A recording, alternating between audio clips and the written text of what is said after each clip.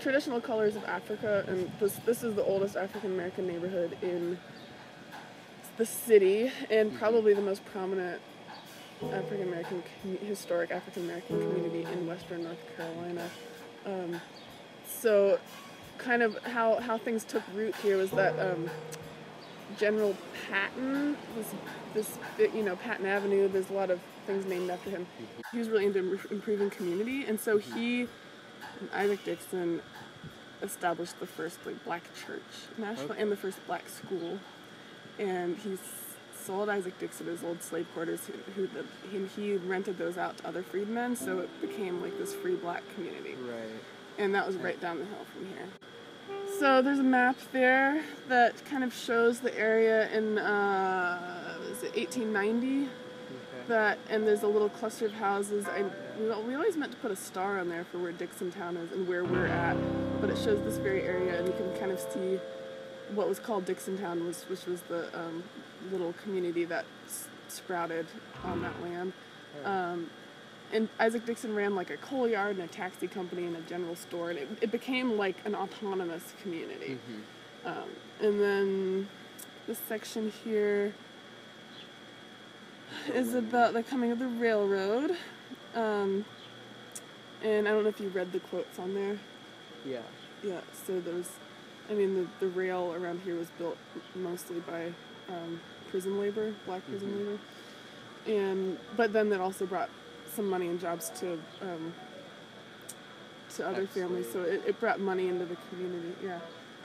And then there's the YMI orchestra, which the YMI was this alternate YMCA that was funded by George W. Vanderbilt and in collaboration with Isaac Dixon. Once again, was this prominent community man. Yeah. And that's that building up there in the corner. And so that was Asheville's one and only all-black orchestra. And important institution in this community. And then coming up the hill, there's the Catholic Hill School, which is the very first school for black children, and it was a huge tragedy because it burned down in '7, and a few other people. And it was located up on the hill, just right across the valley over there. And when it burned down, Stevens Lee was built in its place, which is the next school up the hill here that became a huge institution. That was the biggest black high school in Western North Carolina. And people would come from all over the state, and all over the mountains, Western North Carolina, to board here and go to school there. Which is ironic because people talk, after desegregation, when kids were bused to different schools, and they didn't integrate the black schools. That ultimately got torn down.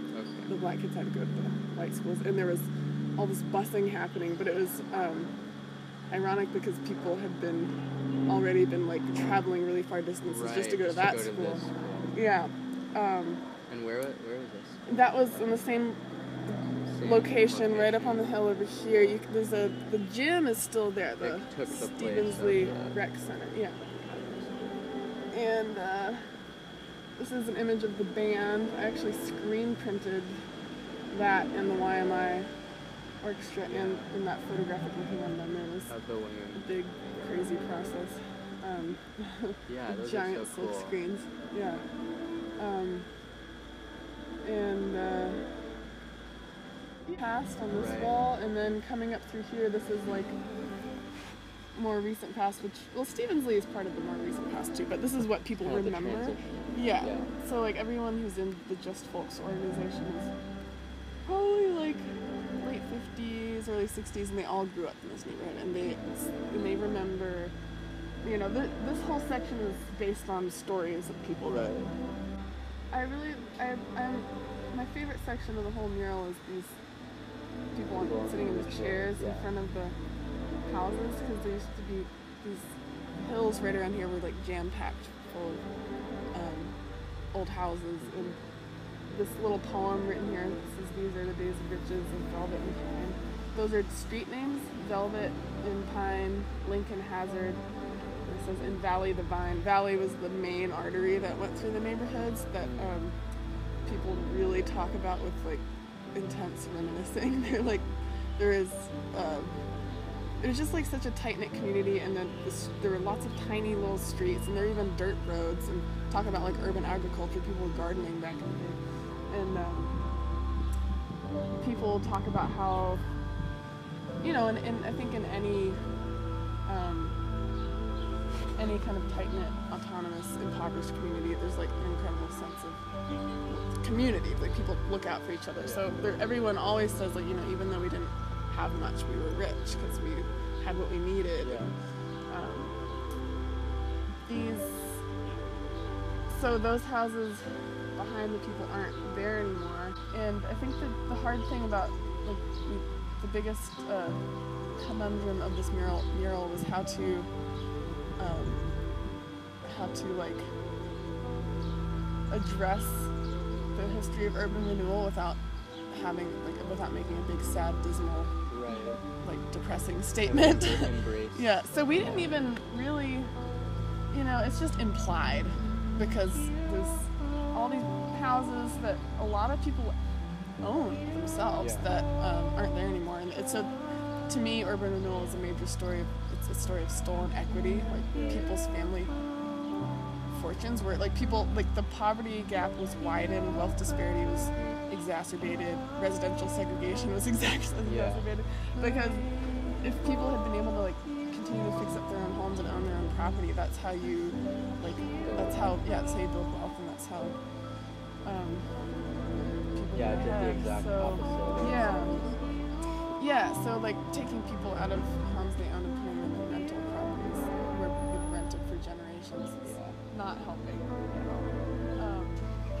But you know, there were good intentions. This is about Eagle Street, where there were all these, there were lots of businesses here. It was a pretty thriving business district. And it was like a separate city before integration. You know, you could get everything you needed. There were so many clubs and pool halls and music venues, and it was its own thing here. And I've heard all these stories, but I still can't really even picture what it was like. So this is an attempt to picture what it was like. But this is another photograph of Andrew Clark's, this like gang of boys that I just love. They look so classic. Yeah. And then these are two store owners. There's Miss McQueen, who owned the Ritz, and Thelma Porter, who had a little shop.